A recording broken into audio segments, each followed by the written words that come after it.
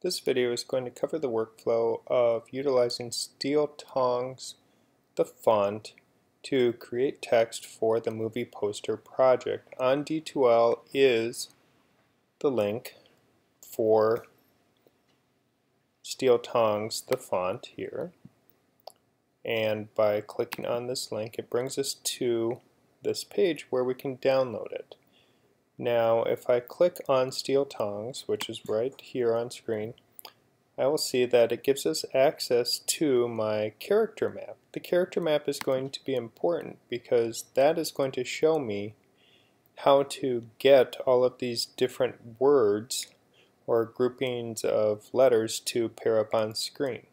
The key thing to notice is that we have capital letters that give us the actual letters, as we will work with those on our text, and lowercase letters or symbols are going to give you access to all of the other kinds of words. So a lowercase m will be story by, lowercase l co-directed by, written by is lowercase a.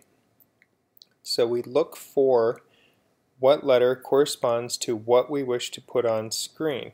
Now, seeing all of these characters, sometimes you will be wondering, how do I get access to the copyright symbol? How do I get access to any of the other symbols like the cent symbol, $ symbol? If it's not marked on the keyboard, that means you're going to have to use modifier keys to access those. And to do that, on the Macintosh, we go to our system preferences, and then inside the system preferences under keyboard, we can then pull up show keyboard and character viewers. And when I check that box, this little icon shows up here on my main menu bar. And if I look at keyboard viewer and click on that, it pulls up my keyboard. And it shows me the letters. If I hold down a shift key, it shows me the capital letters. So shift, and now we see 4 becomes a $.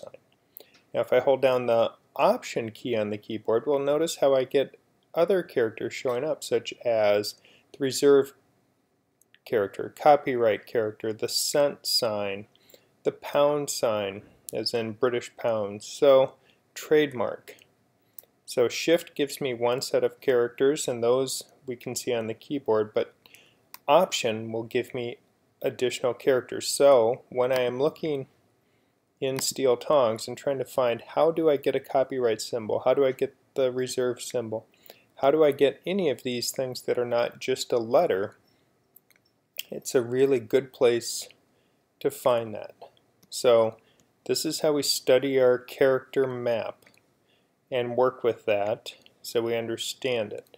Now I need to click the download button and download that font. It's going to download it to the computer. And we can do this on any of the computers in the classroom lab or inside the computer lab or in the commons areas. You can just download the font, keep a copy of it on your zip drive so you don't have to re-download it every time. And then I'm going to just go find it. I'll see where it is. There is that folder. Double click on it, that unzips it, and now that gives me access to the font. To install this font, all I have to do is double click on the TTF file. It's a TrueType font file. So I double click, and then that's going to launch the program called FontBook. And that gives me the option to install the font on my computer. So I just simply click on install, and it installed with no issues. Now that it's been installed, that font will be available for me to use inside of Photoshop. So if I click over to Photoshop, and now I select the text tool, looking with the text tool, I can scroll down my list of fonts, and it's all alphabetically, so then ST, there's Steel Tongs. So I select that, and if I go back into my web browser to find out, I want to find something written and directed by is going to be the left parenthesis, right parenthesis, associate producer.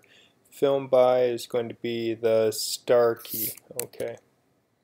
So in Photoshop, if I click here, and now Shift and star, we get something. Now that's kind of hard to read because our text is being set at 12 points. So that's pretty small right now. So in the interest of the video, I'm going to at least make it a little bit bigger so we can see it comes up as a film by. And now if I do the cap lock key, I can say John McCaffrey. Now, that would probably be too big if I'm trying to put all kinds of text on the bottom of the screen. And the reason Steel Tongs works so well is the letters are really skinny, so you're able to fit lots and lots of words into a very tiny space. So 72 point is probably too big.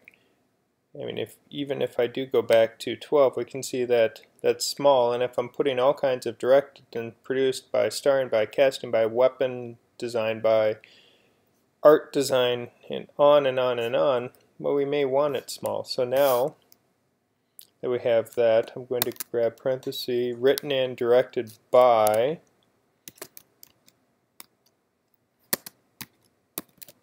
and I did everything, so I'm giving myself credit. I would recommend you don't make you be everything.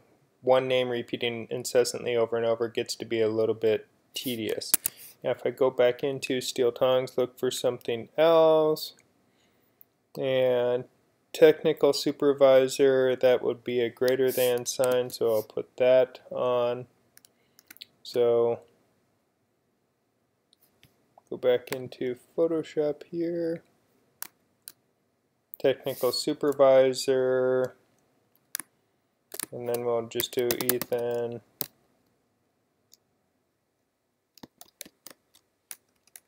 Cohen, seeing as the Coen brothers just came out with a new movie, though I need a space there. Now it's possible we can zoom in a little bit.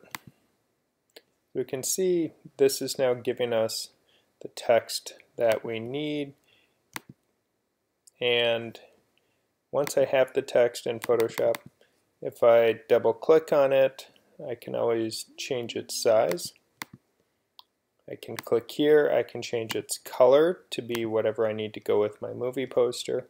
I can switch to the move tool and I can move it around. And I thought I was in the same text field, so I thought it added it to it. It didn't, but if you by accident do make multiple text elements, you can move them around, and Photoshop is pretty good, as you can see, about snapping alignment, trying to get things